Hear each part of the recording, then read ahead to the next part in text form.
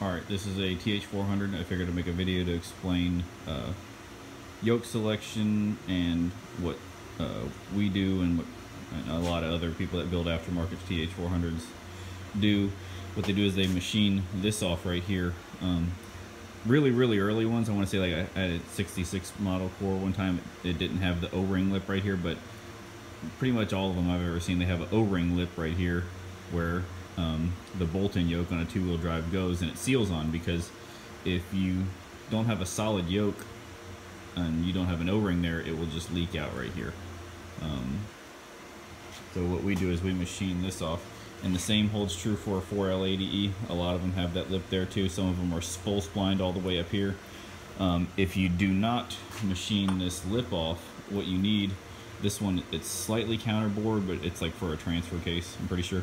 But if you don't machine that lip off, what you have to do is you have to buy a yoke that has the splines, they're not full spline to the end. They have it counterbored somewhat, because what happens is if it's not machined there and you still have the O-ring lip, what'll happen is this will come in and it'll just hit right there and it won't go any further. So what we do is we machine that land off, and then you can, push the yoke in all the way. It's bound up on the splines right there internally. So you'll put it in all the way.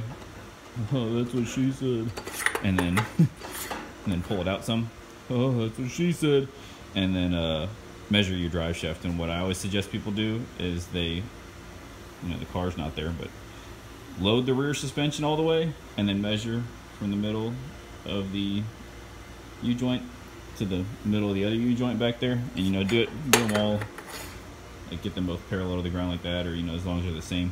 Don't measure, don't put that up there and then measure and have the pinion flange like that. You're gonna get some goofy ass freaking measurements. You're gonna get your drive shaft and be like, oh my god, it's bottoming out, because you're a moron and didn't pair up the U-joints and measure that away.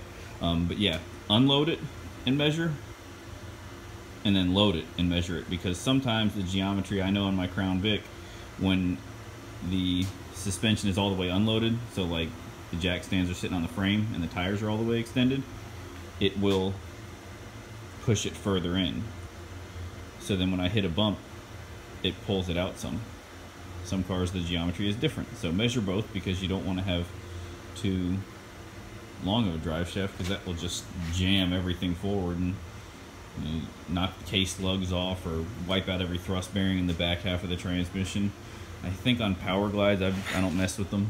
I've never built one in my life, but I think on Power Glides you can actually wipe the engine thrust bearing.